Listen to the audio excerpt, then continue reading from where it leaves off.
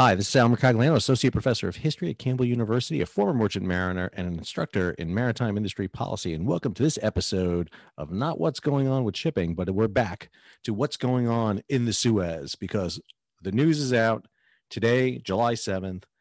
Motor vessel Ever Given is getting underway. Her and her Gnomes will be heading northbound out of the Suez, out of the Great Bitter Lake, heading up to Port Said for eventual sailing away from Egypt.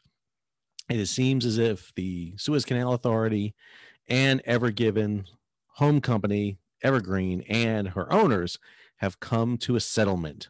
After over 100 days, since March 29th, the ship has been anchored in the Great Bitter Lake. She went aground on March 23rd, but now it appears that Ever Given has finally been released and will be setting sail today, later on today, heading northbound out of the Great Bitter Lake, heading up to Port Said for an inspection before departure. We're not exactly sure yet where she's going, but let's go ahead and take a look at the story that's out on her.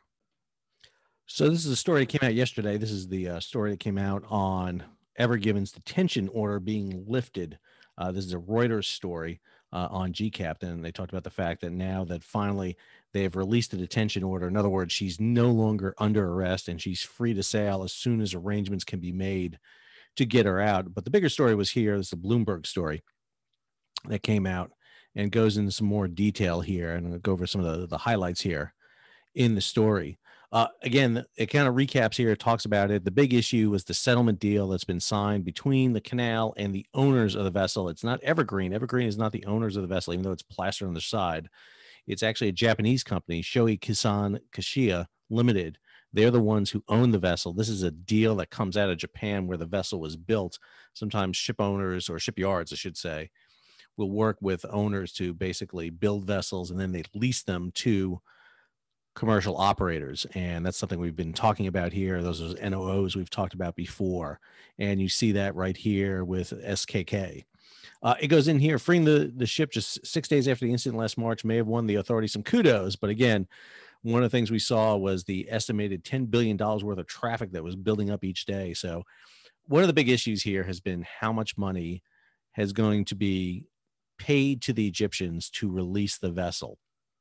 Osama Rabi, who's the head of the Suez Canal Authority, basically said this on Egyptian TV: "We have preserved our full rights regarding the cost of the rescue operation and the damage caused to the navigation course.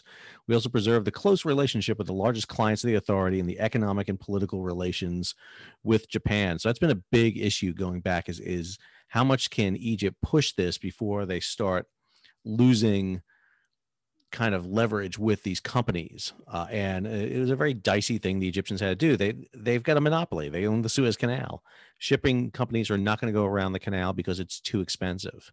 But at the same time, too, they had to be very careful of not to create an organized opposition against them. The ship's sitting there with 17,600 boxes on board. Again, if you look at this picture here, great picture that was done, you can see them there, all those boxes up, stacked ridiculously high. This is the issue with Ever Given, why it was so tough to even talk about taking those containers off. If you look at how high, just this stack right here, you're talking about 4, 6, 8, almost 10 high. That's 10 stories. Those are 8-foot high containers. And then you probably have as many containers inside the hull of the vessel. So again, you're talking roughly here, you know, the size of a 14, 15 story building, absolutely massive in size.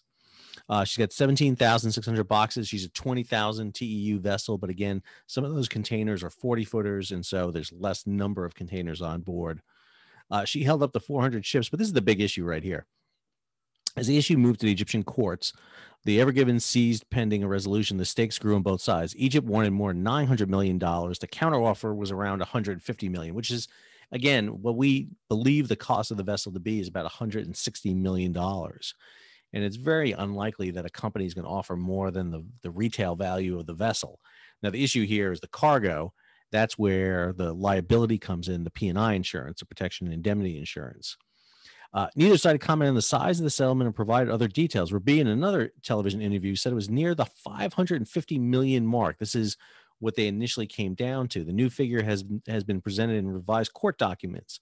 He declined to be specific, however, citing confidentiality agreements relating to the money issue. Okay, I don't think we're ever going to find out how much this cost. The Egyptians are going to want to say they got the full amount. the Japanese and the Ever Givens companies are going to want there and say, no, we didn't pay that much. And so I think much like we've seen in cases other places, we're never going to find out how much this is. It'll eventually come out, but for right now, we're just not going to know right here. And Egypt wants that money to be used to help finance the expansion of the canal. But again, I think they didn't get close to that amount. Again, I'd go back to probably around 250 million. I'm almost going to guess is somewhere where that figure finally fell in, but we will have to wait and see. Again, they talked about the large expansion project going on. They're going to widen the southern end of the canal.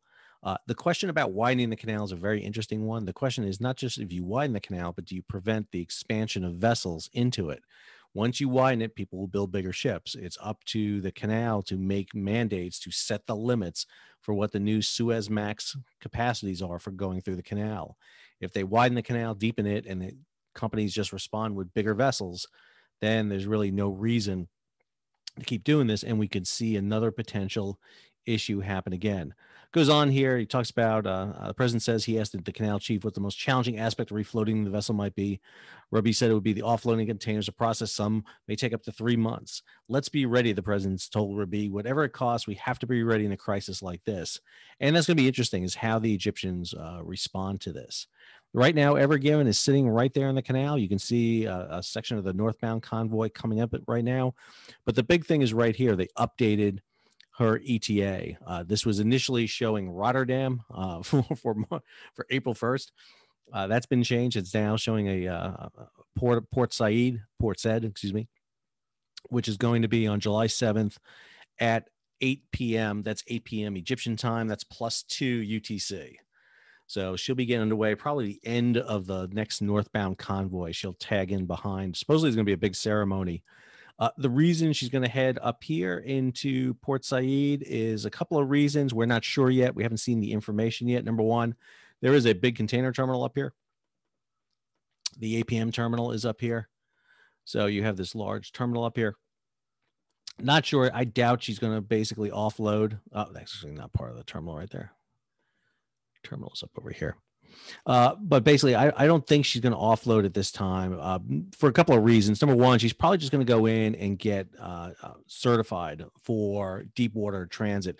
Her hull has been inspected while she's in the Great Bitter Lake, but I don't think that she's going to be cleared yet by the Classification Society to head out.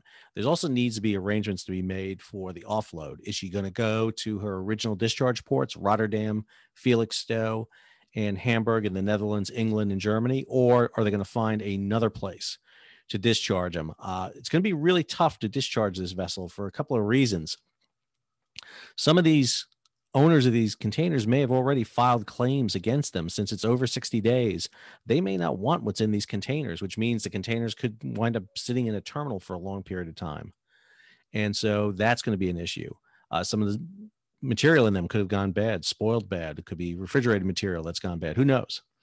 And so it's going to cause a huge amount. And plus, if you dump 17,600 containers in a single terminal, that's going to cause problems in that terminal because it takes up a lot of space. But they're going to have to get that containers off for this vessel to go into a dry dock to get certified before she can set sail again. And then she's going to have to head back to Asia, and that means a passage through the Suez Canal. So we'll be keeping track of this, seeing what else happens here. Hopefully we will see her start moving. This is Marine Traffic. If you guys do not follow Marine Traffic, I suggest you do. It's a great app. Absolutely fantastic. I use it to follow vessels all the time. There is Ever Given, waiting to go. We're waiting to see her go. So it'll be interesting to see, to finally see her get moving right here. We'll zoom in here a little more here, and you'll see her there.